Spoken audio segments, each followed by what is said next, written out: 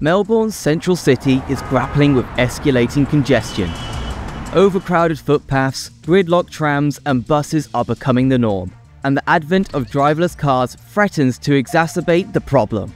With the city's population projected to soar from 4.5 million to 8 million by 2051, the demand for more space on streets is imminent.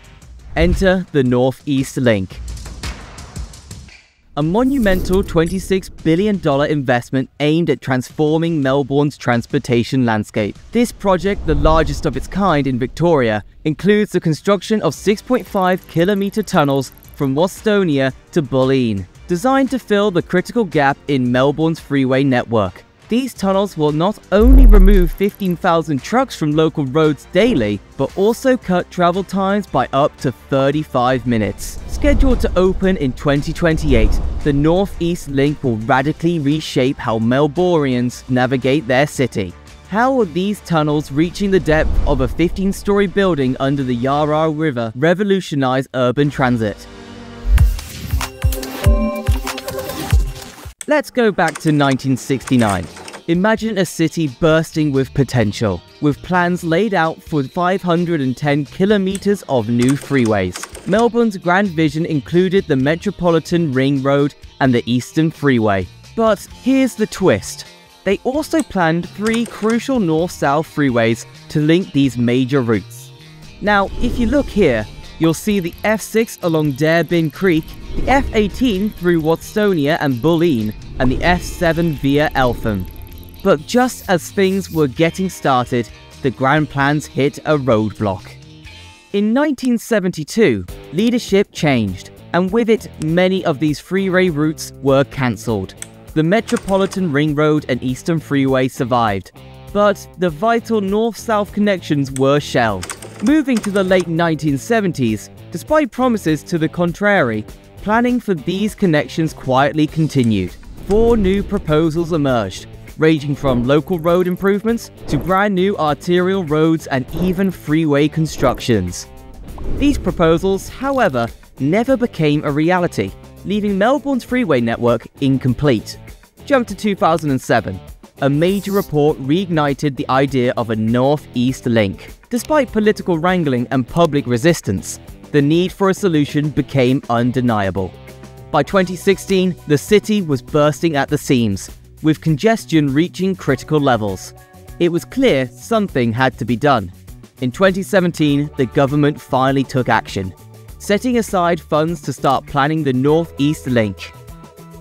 They proposed 4 potential routes. If you look here, Route A emerged as the favourite. This route plans to bridge the gap with a mix of above-ground roads and tunnels, particularly between Lower Plenty Road and the Eastern Freeway at Bulleen. Let's dive into the heart of the North-East Link project, the largest and most expensive road undertaking in Victoria's history. There will be 2 massive 6.5-kilometre tunnels, longer and deeper than any other in Melbourne, reaching depths equivalent to a 15-story building under the Yarra River in Bulleen. The scale of this project is staggering. Starting at Watsonia, these tunnels will extend south to Bulleen. Initially, they will have 3 lanes for cars, expanding to 4 lanes from Bulleen to the Eastern Freeway. This freeway itself will expand to over 20 lanes in some areas to accommodate the expected increase in traffic once the project opens. Construction will involve excavating nearly 6 million tons of rock and dirt. The tunnels will reach depths of up to 45 meters below the ground, particularly under the Yarra River. To achieve this, 2 tunnel boring machines, TBMs, designed in Germany and built in China, will be used.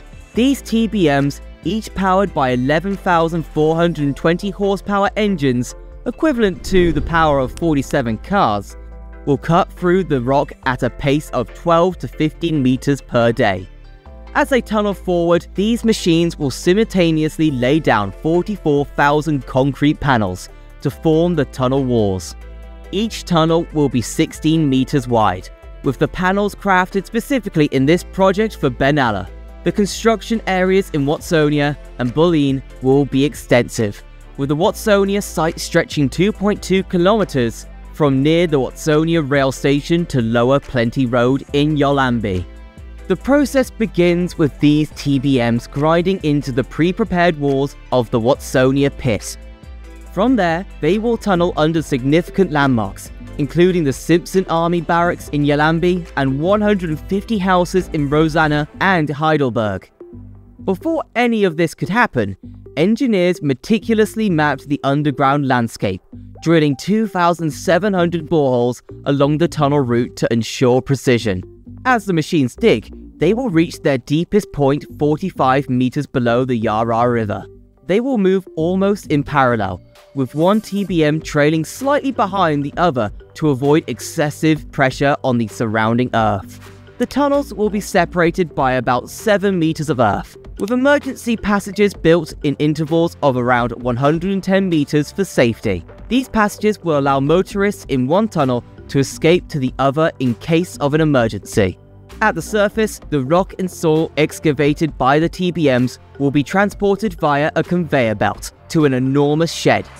This conveyor belt, stretching from the launch pit in Watsonia to Windsor Reserve in Macleod, will carry the spoil at a steady speed of nearly 13 kilometers per hour. Once deposited in the shed, trucks will transport the material away, primarily using the nearby ring road.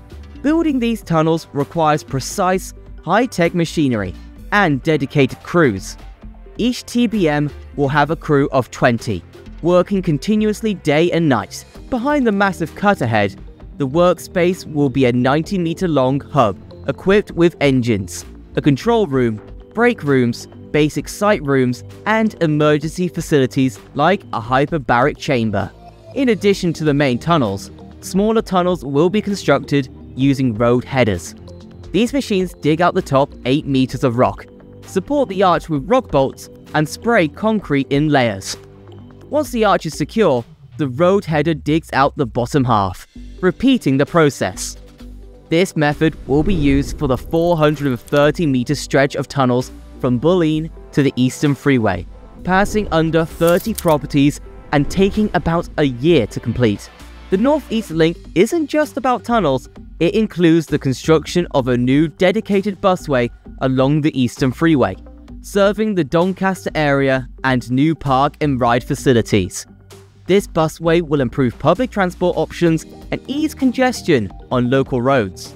The project is a massive undertaking, with costs now at $26.1 billion. It's set to transform Melbourne's transport infrastructure, providing a seamless travel experience for around 100,000 vehicles a day. This new route will significantly ease congestion, especially for freight operators, by improving the flow between industrial hubs in Dandenong, Camperfield, and the new freight hub near Donnybrook.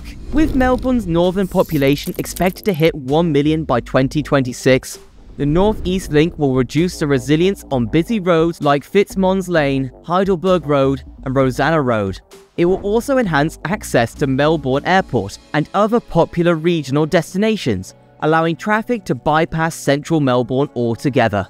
As the tunnel boring machines make their steady progress, they lay the groundwork for a new area of urban transit.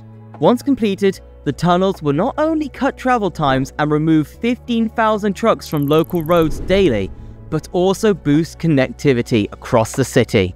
This project promises a future where getting around Melbourne is faster, easier, and more efficient. However, the project has its critics.